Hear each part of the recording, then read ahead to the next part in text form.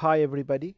Nowadays, businesses and corporations are becoming a mixture of more and more of on-premises and cloud applications, and this is called as hybrid identity. And for that reason, I have decided to upload this video to help people here who are learning cloud or who want to know about cloud.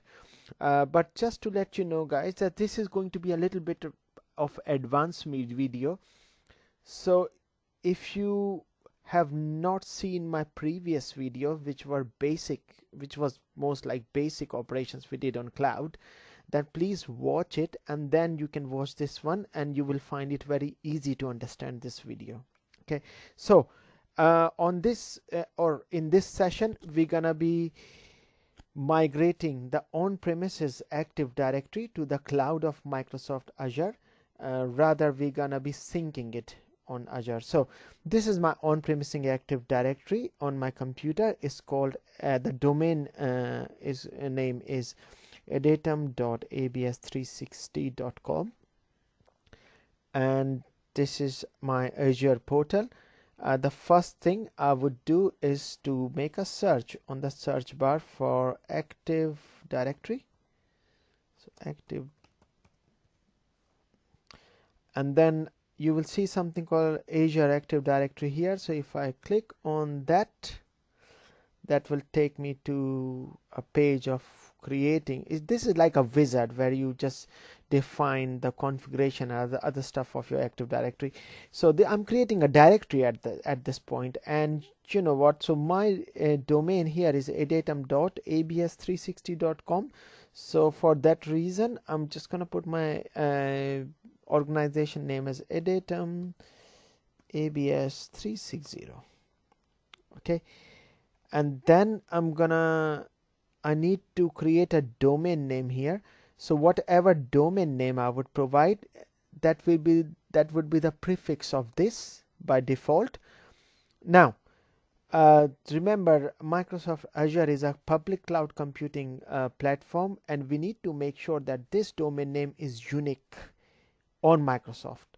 So let me try just copying and pasting this. So this might still be available for us. So if I just paste it and click anywhere outside, so it's checking, yes, so that is available. Good news.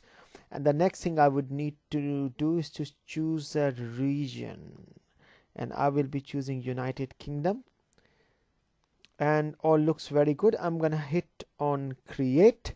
This will take approximately a minute, so I'm gonna pause my video here.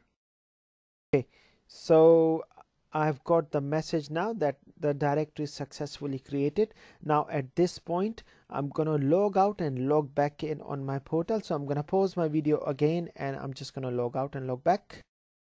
Okay, so now I have logged back in on my Azure portal, and the first thing I would do is on the left hand side, I will look for something called Azure Active Directory. So I can see it there. All I have to do is click on it. Now remember, I already have got a default directory running. So this is not the name of that domain. Remember the prefix I told you about earlier? This is not that name, but in that case, all I have to do is click on switch directory, and I will click on, once I click on switch directory, then I will click here. It says that Edatum ABS360. Yeah, this is the one we have just created, right? So if you click on that, and now it's switching the directory. Now I'm in that directory. So all I have to do is click back here again on Azure Active Directory, and I will verify the name. So the name already you can see here is Edatum ABS360, which is great. So now we've got a directory up running, and all we have to do is just to start defining the user. So if I click on user now, I would see a default user. So my previous account was created, or my main account is created on this email ID. That's why this is there. But I would need to create an additional user and assign him the rights for global administrator here. So I would click on new. But before that, I would advise you to go back here on the name of your directory, and you're gonna be copying something. So let's copy this, and you would know why in a minute. So let's copy it, and let's go back on users, and let's click on new user. Okay, so new user, I'm gonna be calling my new user as global admin 1, and now the username would be the name of a user at my domain of my directory, right? So we just copied something, right? So all I have to do is I'm gonna call it global admin again, global admin 1 at, and I'm just gonna paste it what I have copied. I click outside and it should be right. Yeah, okay, cool. So then you have to define a name for your global administrator. So let's call it Adam Hobbs.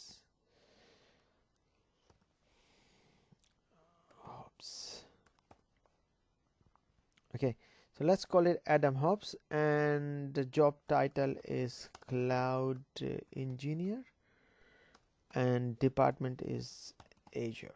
Okay,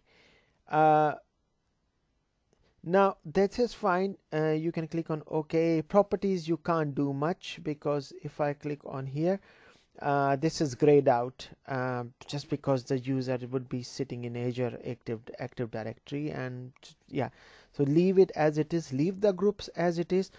All we have to be worried about is this directory role, because this is where you're gonna be creating this global admin as a global administrator. Okay, so once you click on it, make sure you click in the middle one, global administrator, and you click OK.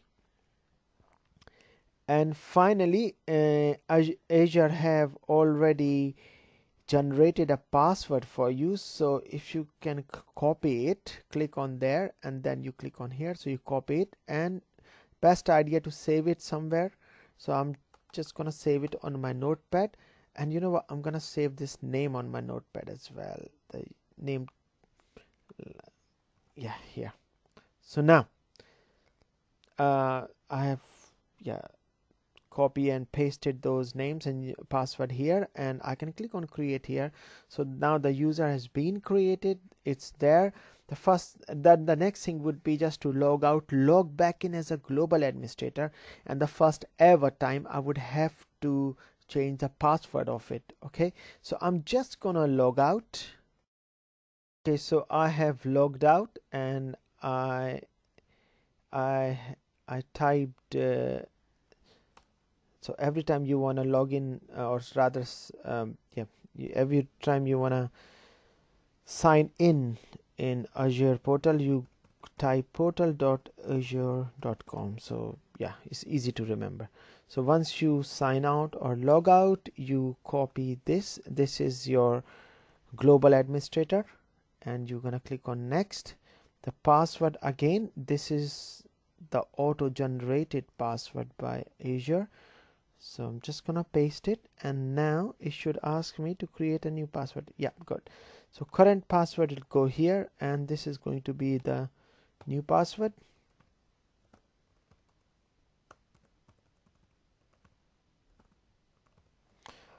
And let's sign in. Okay, let's click on yes here. Okay, so first time you sign in, you'll get this message, just say maybe later. So now you are signed in as a global administrator. Okay, so all I would need to do now is to verify. In here, if I click on in my Azure Active Directory, I want to verify in users section, just to make sure how many users are there. So there are 2 users. Great. Remember your global admin, and this was my first ever main email ID to for my Azure account, really, to open an Azure account. Okay, so this is good. Now we're gonna go back here in our on-premises Active Directory, and what we would need to do here, we on this computer, I would need to download something called AD Connect. So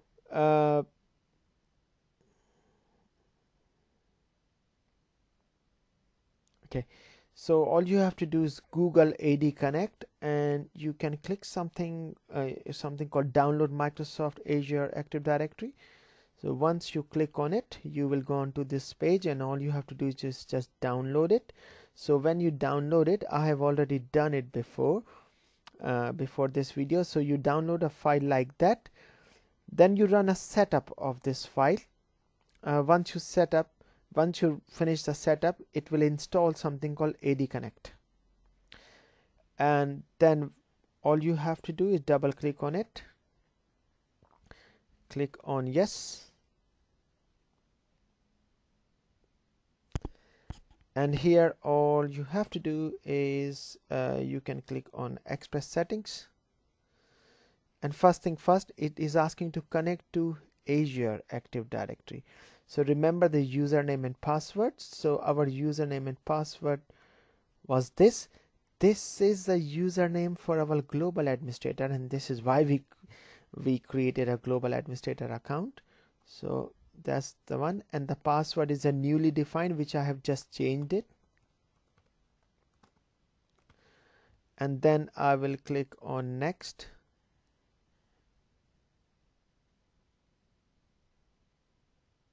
Okay, now this is asking for in the next step, this is asking for connect to ADDS. So in here I would need to put the username and password of the current Active Directory, or rather the administrator of the current Active Directory. Okay, so in here I've got an account for Sam, or rather Samuel, and he is the administrator of this current Active Directory. So I will go back and I will just say Samuel. Okay, so I need to put the domain as well. So let's say adatum.abs360.com. Okay, and I'm gonna put the password for Samuel, and all I'm gonna do is click OK. Now is not a member of enterprise admin. Okay, adatum.abs360. Let's try with administrator then. Okay, so administrator is a built-in account.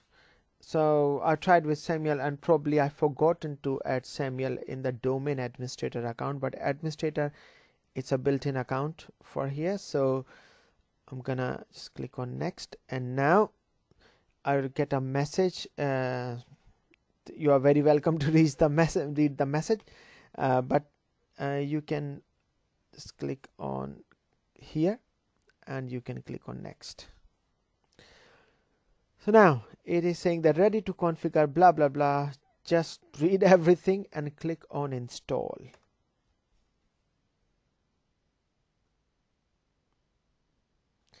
So while this is happening, so basically this is now configuring, and it's gonna sync to our Azure portal.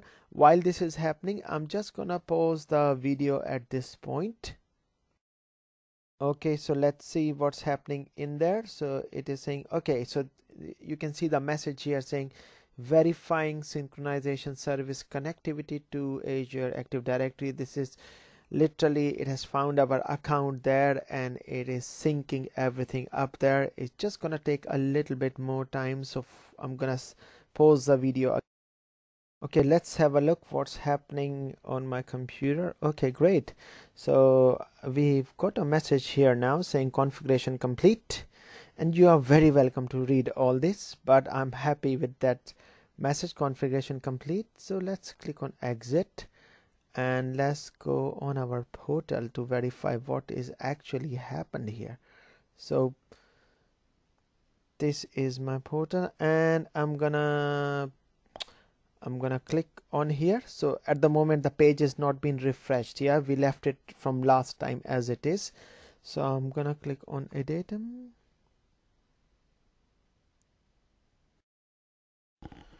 Okay, so now we can see on, let me click on back here.